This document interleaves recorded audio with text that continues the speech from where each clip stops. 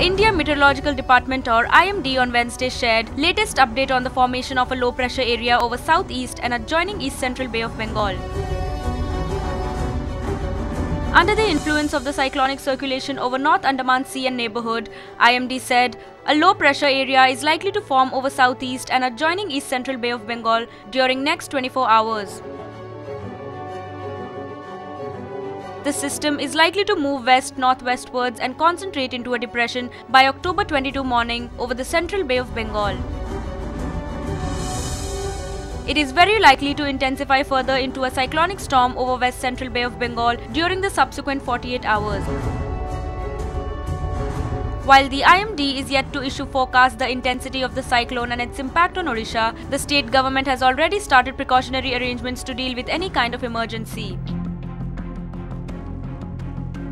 The state government has asked district collectors to remain alert in view of the possible cyclone over Bay of Bengal. The Odisha State Disaster Management Authority has cancelled the leave of all its employees and asked them to remain present in respective headquarters. Bureau Report, OTV News.